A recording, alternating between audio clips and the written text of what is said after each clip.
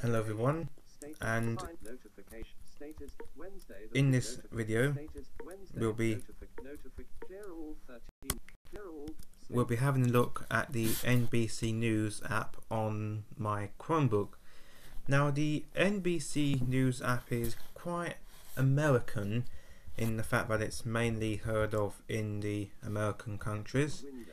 But I thought we would have a look at the app just out of interest for those of you who want a variety of news sources.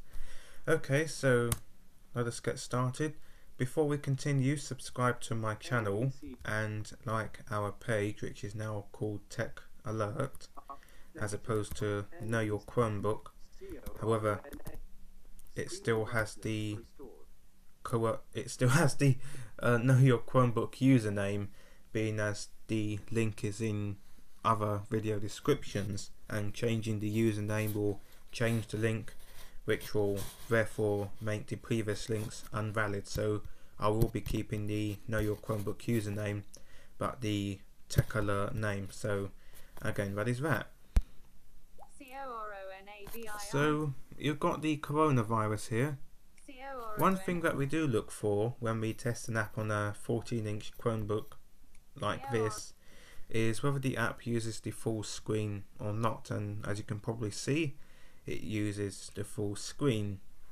We've just had a look at Vice News, and it was on Facebook Live actually, so it won't be on my YouTube channel. But when we opened the Vice News, that coronavirus was actually a whole window, and you had to use the screen reader gesture to get away from that. And again, I don't mind having a big headline, but it doesn't have to be a whole window just to get noticed. Now, not the time. Global criticism. Just now 9 meters ago. Just now 45 blocks. it looks as though that this app has sort of a web interface, because you can probably hear those two voices interacting, and again the screen reader will mainly do that if it senses it's on a web interface or not. And again, when you are on a web interface, and I think, did we have it with the Reuters News or another news app that we had it on? Again, the web interface made reading articles a little bit bothersome, but again, we will find that out in the later on in the video. CORONAVIRUS row 1 column Now, business there is quite a lot of things on the coronavirus, and I'm not too sure whether you can hear it spell individual letters one by one, and that can be very annoying to screen reader users. So, and this is too infected with coronavirus. Here we go, we've got some new news now, but again, that coronavirus should be in a topic. It should be one story out of that topic, and if you want to read more about the coronavirus, you head over to that topic rather than have all the coronavirus items on that page, as we've just seen on the video, because we have had to swipe up quite a bit just to get away from that corona. And again, some people might find the news about the coronavirus a bit too much and upsetting. So again, for those of you who do find such things upsetting, you wouldn't really want to be bombarded with as much coronavirus news too much. News, the deaths of 2020 selected. Now, there are some sections at the bottom, and again, these sections being at the bottom of the screen in itself is a disadvantage, because again, if you use a Chromebook, you would probably know that the launcher and notification icons are at the bottom of the screen also. And if you are a Fire tablet owner such as myself, or a new phone owner, you will probably know that there is no home buttons, particularly on the Fire tablet, and I think tablets now are not coming with physical home buttons, which I really miss, to be honest, because again it avoids you going to the home screen accidentally. But again, it would be nice if you had like a navigation drawer to put your sections in. Also, these sections are not labelled, which again prevents screen reader users from knowing what we're focusing on. NBC out of list. Double 158 homeschool on a fishing boat. Now that section looks as though it is a video section, 238, and it's got the video duration, but let us see if there is a navigation drawer at all. Watch out of list.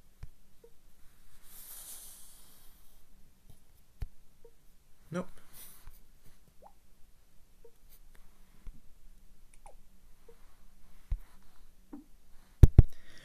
So I'm wondering whether there are any settings to this app, which there are. So the settings is usually at the right hand corner of the section, but again, because it's not labelled, we're not able to recognise that.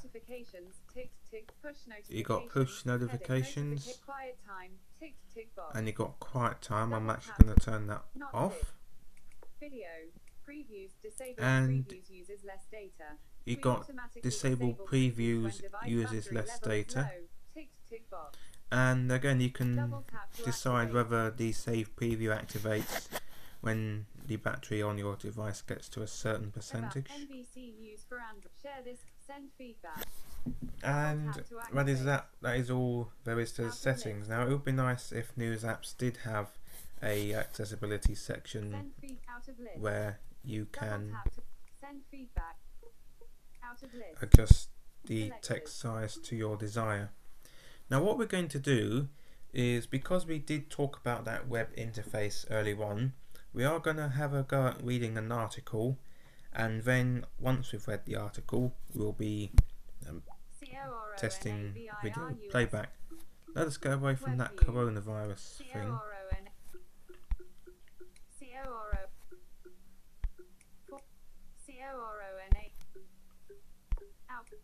Voice of an Angel. Utility worker serenades nursing home resident for 94th birthday as coronavirus keeps daughter away.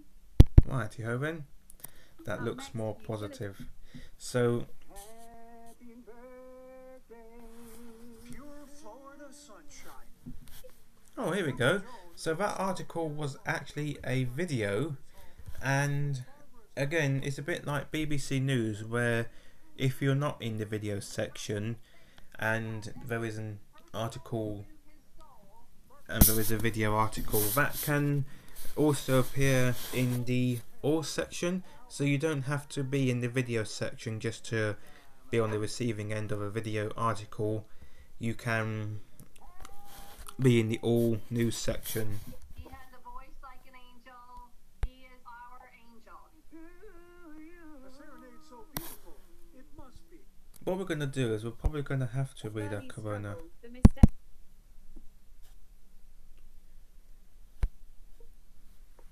article. There we go. Image, Democratic U.S. presidential. Right, so it is a web interface,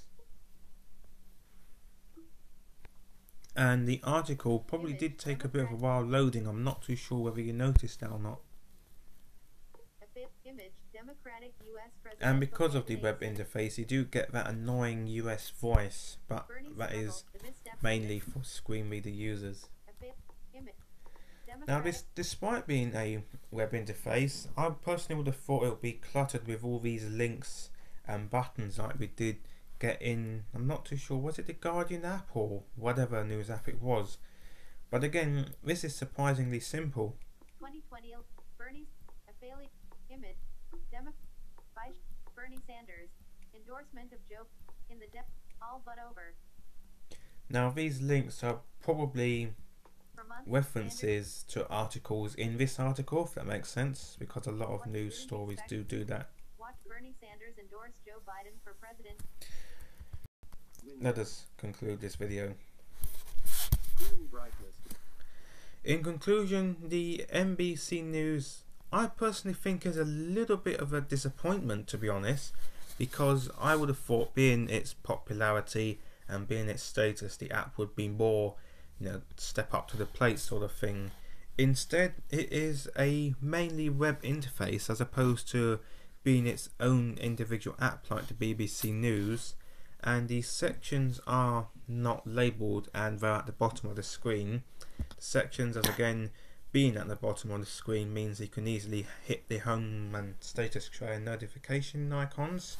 So again, and it's that the settings doesn't have any options to adjust the text size and that. But I think the main thing that disappoints me about this NBC News app is the web interface, other than everything else. So again, that is that. Well, I hope you've found this video helpful. Thanks for watching. Stay tuned for more videos to come, and we'll see you soon.